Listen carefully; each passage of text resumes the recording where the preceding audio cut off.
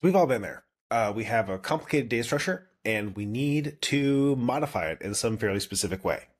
When we're dealing with straight objects, this can be relatively straightforward because we can use things like dot notation in order to say there's something I want to change, right? Could just sort of do an data manipulation. I can do an update variable, based on, the output. And I could just say that I want to, update it.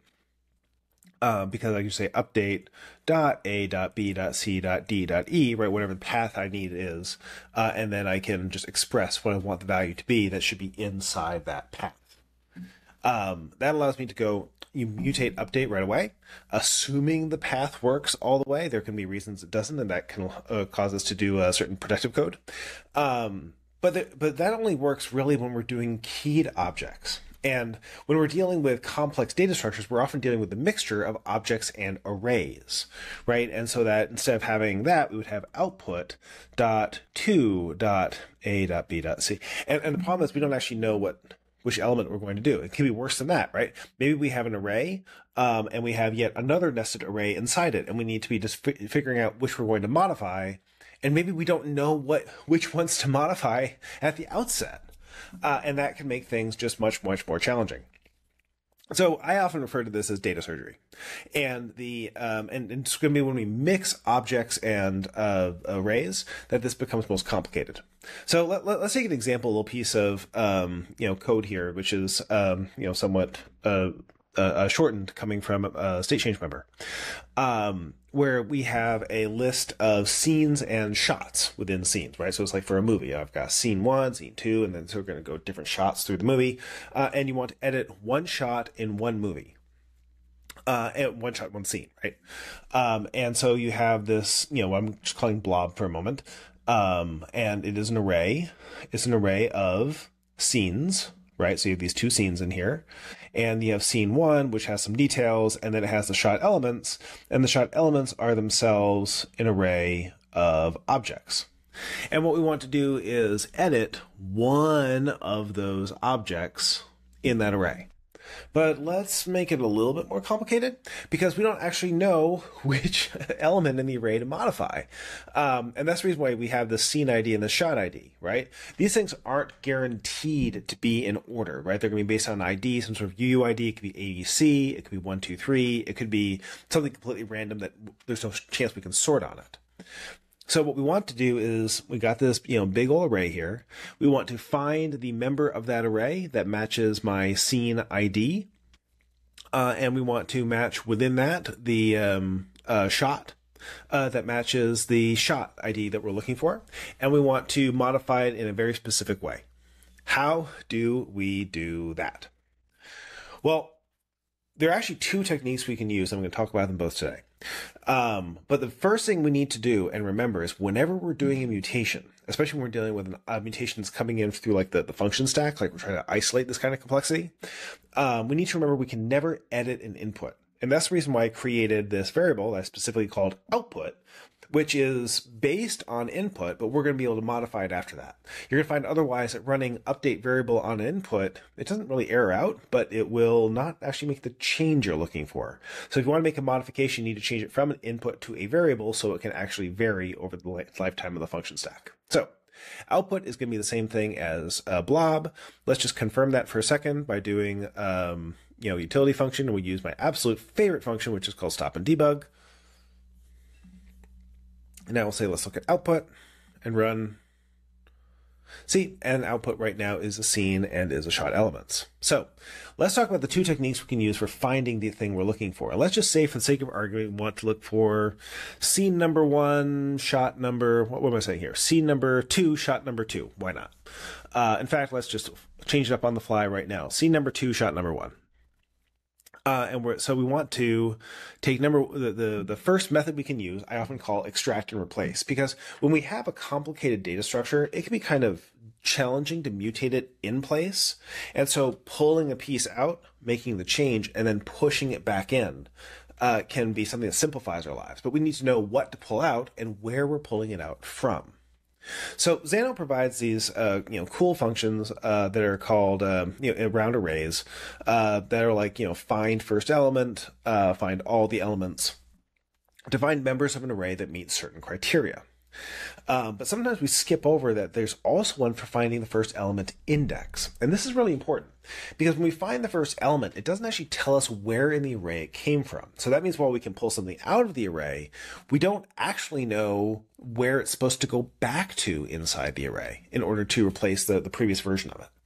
So that's where find first element index comes into play. By telling us the position of the element, we can then turn around and get that element based on that index number.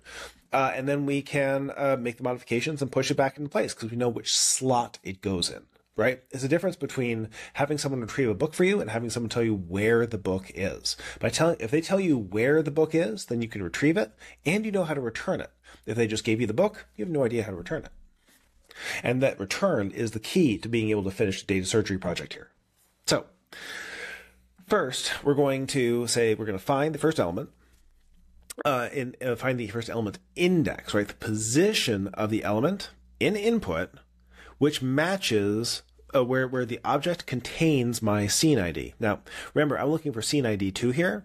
So the first element would not meet this criteria, but the second element would. So the first one would not, and the second element, see, it has a scene number of 2, which is exactly what I'm looking for. So I'm expecting that to happen.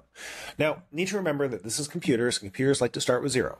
So our expectation is that when we run this will return for me a 1. Because the index that I'm looking for is actually the number 1. And so we're once again going to take my little stop and debug here. And instead of looking at output, I'm just going to look at the index that got found. So if this worked properly, it should give me a 1. And indeed it does, which means it'll give me the second element of the array. Remember, 1 means second. Then I'm going to say, well, let's go pull the scene out of that array, right? Go get a copy of it by referring to that variable using a get filter, because get filters allow us to pull dynamically instead of just statically the way that dot syntax does when we're just doing it directly in a line, right? I can always say output.0, but that would only ever get the first element in the array.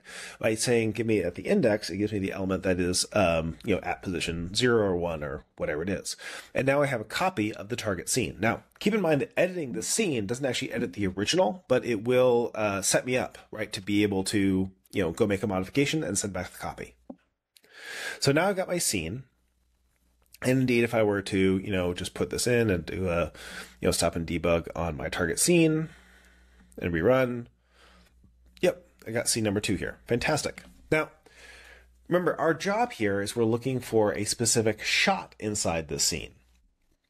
That's going to be based on the shot number. And if you recall, we're looking for shot number 1, right? Yeah, 1. So we're going to use the same trick, find first element.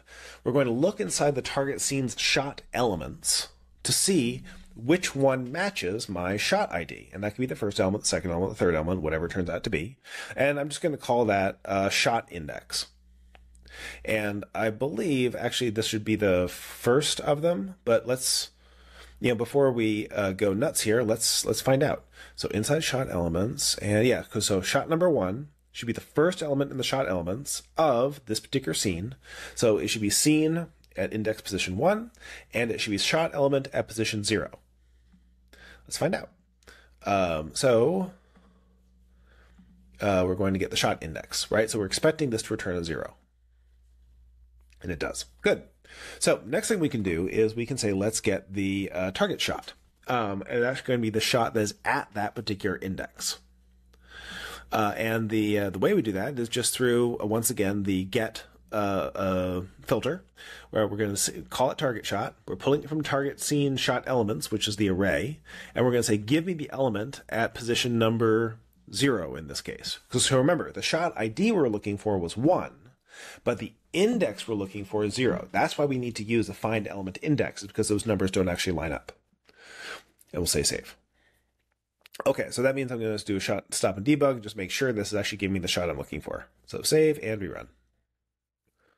And here I can see that this is my shot number 1. Good. Associated with associated with scene 2. It actually just said associated with scene 1. Let's see if that's a data problem. And shot, this is all the stuff from scene 1. And scene 2 shot elements. Oh yeah, you can tell I sort of copied the data. And so like if I just say that this goes with scene 2, and this goes with scene 2, right? Because these are all inside scene 2. And this goes with scene 2. Right? You can see everything for inside scene 2 goes with scene 2. So having made that change, if I do a rerun, my expectation is that the data that it pulled should be shot 1 from scene 2, which is exactly what we're looking for. Cool. So now we've got so now we've got the shot, right? The correct shot from the correct scene. Now comes the part where we actually do the cutting, right? We're trying to make a change in this particular shot that we want to be in place inside the variable.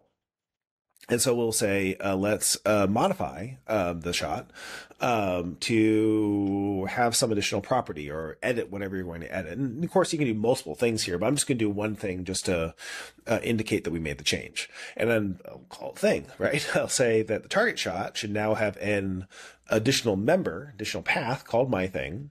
And they will just call, state change YouTube, right?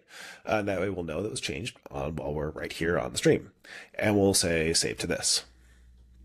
So now that I know that change it to state change YouTube, I now have a modified target shot, right? So now let's do a rerun here. And what this should do is show me the shot again with one more thing at the bottom. Yep, there it is with the state change YouTube. So now we've modified the shot. Now, our job now is to take the shot and put it back in the scene, and take the scene and put it back in the list. Right, we're returning the book to the library. So what we're going to do here is we're going to update shot elements, right, which is the array that's inside the scene. And we're going to, and this is actually a really key thing here. We're going to set shot elements position, whatever position we're looking for, with this newly modified target shot, right? So basically we were replacing the shot that was there before, the object that was in that slot in the array, with the new object that's supposed to be in that slot. And, as opposed to doing, some sort of more direct mutation, although we'll get to that in just a minute. This is a really key idea for making the surgery work, so it's worth just spending a second on here. We want the shot elements member of target scene, right? The thing that previously, over here on the right, we can see that shot elements is an array. It's an array with object, object, object. And we're going to set the object at position shot index, which if you'll remember is 0. That's going to be the first guy here. And we want to replace it with the newly modified target shot. So remember the original version of this just ends with original prompt, right? But if I save this, and then I can go here and say, let's take a look now at the target scene. Let's see what this looks like here. So now we have scene 2 with my shot elements, and I'm expecting the shot elements that was at position 0 to have my new element in here. Yep, there it is. Say change YouTube. Right, so now we've taken this shot that we've modified, that we added state change YouTube to, and we've made it part of the scene that's in this list by using this dynamic update approach. But the next thing we need to do is we need to modify the output itself so that it now contains the new scene. So let's take a look at how we would do that, and it's rinse and repeat, right? We're just saying, hey, output, we want to replace the element at position index, which in this case is going to be 1 because it's the second scene, with this target scene that we just did the surgery on, right? So it's like recursive surgery as we're going back up the tree. And you can go as far down as you want with this too, depending on the complexity of your particular situation. So, and then we can just say, well, let's just find out what output looks like at that point.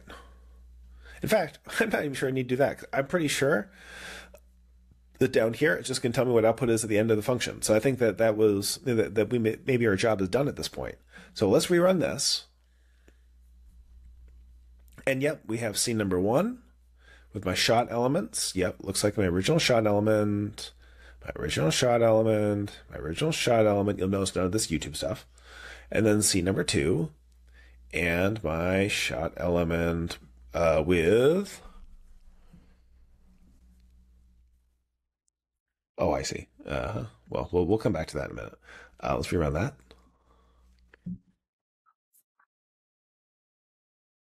All right, let's run it. So now we have the scene number one and the shot elements and the shot elements and the shot elements. This is all from scene one, of course. And now we get to scene two, and we have our shot elements in scene two. And you'll see, yep, here it is. State change YouTube is my thing. And then URL, right? So the only thing that got modified in this whole thing was that one shot that we want to do. We did our surgery. We pulled out the scene. We pulled out the shot. We edited the shot. We put back in the shot. We put back in the scene. And now we have our new output that is, has the result of the surgery we were looking to do. It's pretty cool. Let's run up the score just a little bit here, because this is a technique that I would recommend whenever you're not quite sure how you're supposed to do this. And it's relatively safe, it's relatively explanatory. But there is actually a more terse and kind of cool way of doing this I want to leave you with as well. So let's disable that. And let's talk to method 2, which you knew it was coming because you saw there was a method 2 down here. And here we first look for the element in the scene, right? Just like we did before, we're trying to find the index based on the scene ID.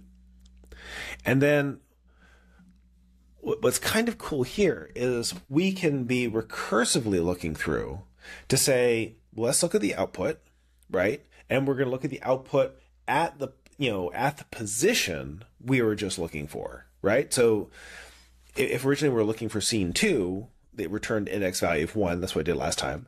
And then we're saying we're going to pull that from output and directly ask about shot elements. This allows us to stack get parameters. So let's just talk about how this works, because it's not, I appreciate it's a little complicated. It might not be totally intuitive, but super powerful once you get it. So our very top of blob is made of 2 elements, right? These are my 2 scenes. I know that like the index is going to find that goes with scene ID is going to be the second one of these. So position 1. So this first get is going to be returning to me this thing that I see from 74 to 142, right? This particular scene. Now, because I just have that object in temporary memory at that point, I can say, well, let's also get from inside of there the thing that's called shot elements, right? Which is now this array of these 3 shots. So now that I'm just looking at the array of shot elements that's particularly in scene 2, or scene position 1, I can then search on that, because now this is going to refer to each element inside the second scene inside of shot elements. So I can just do it all in one here. And I can say, well, if the shot number is equal to the shot ID I'm looking for, we'll then pull out that index. And that, of course, is going to get me index 0 as well, right? So I'll say save, and that gives me, and I'm expecting this to be a 0. In fact, let's just check for 1 second, and we will do a utility function again. We're just going to do a stop and debug to confirm that, in fact, we're looking at shot index of 0, right? And it should also have found that the scene number is 1, right? So scene at position 1, shot at index 0, same things we were looking at before, right? Finds them in the correct positions. Now we get to the really cool part. Now, there's sort of a trend right now in Xano of starting to get more expression heavy and starting to use kind of a meta language inside Xano to be more talking to data in a slightly more complicated way that's sort of reminiscent of the way JQ works.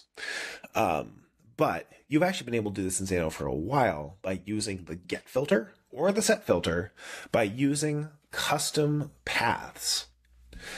We talked before about how we could just fill in a 0 or a 1 right in the path in order to get something from an array. But actually we can actually replicate the complexity of dot syntax inside a get or a set parameter. And so what I can do here is I can create a new variable called path. And I can say, well, we know we want to be, 0.shotelements.1.mything, right? Well, that's cool. We can do that. So we can do that dynamically by simply replacing like the word scene by using the replace filter with the index for the scene, right? Which would be position 1, and the index for the shot at position with a 0. And so this allows me to create, something that lets me, dynamically create dot syntax in Xano, which I think is just really a cool little feature of this tool, right? So 1.shotElements.0.mything, right? You're like, well, sure, you know how to use that in usually, but like, how do you use it dynamically? And we can apply that in this update variable, because we can use this string in a set or a get call. You can bring it not just like a dynamic index, you can bring it the whole path, and it will traverse all the way down, and it will do its surgery directly in what you want to modify. So this, now I can say this is, instead of calling this new thing, I'm going to call this state chain YouTube advanced method. Okay, and we're going to say save here. And I'm just going to comment out, yeah, fine. Let's comment out my stop and debug. That way I get my output and it should come all the way to the end. Now it should modify the same element as it did before, but this time it should give me, we'll look at the outputs now. Yep, scene number 1 should have nothing. Yep, looks normal, nothing, looks normal. Scene 3, shot 3, nothing, looks normal. Scene 2. Shot 1, advanced method. See, you can create something that is advanced or as complex and as dynamic as you want using that path. And of course, it'll explode if that path doesn't exist. I mean, don't get me wrong. You have to be confident that you're talking something that's real, but it's pretty darn cool once you actually pull out the thing you're looking for. This allows you to just take care of the hard parts at the top here, right? Which are, how do you find the index of the elements you want to work on, then dynamically build out that path, and then boom, do the injection of exactly what you meant to do in the place you want to do it. I think of it a little bit like the difference between doing open surgery, where you have to do a lot of cutting and take a lot of steps, like you do in the first method here, right? Where it was like a total of seven steps, not including stop and debug. And down here, you can see you did just in 4, again, not counting the stop and debug. So you have both the, a sort of easy way, step by step to do it. You have a cool little expression building way of being able to do your data surgery. And I would encourage you to go forth and, cut up your data, get the insight you're looking for from it, and hopefully not be held up too much more. We do this kind of, hard data surgery, data manipulation, and thinking in higher dimensions work every day over at State Change. And if that's something that's challenging to you, please come on over and check us out. And otherwise, I'll just see you next time.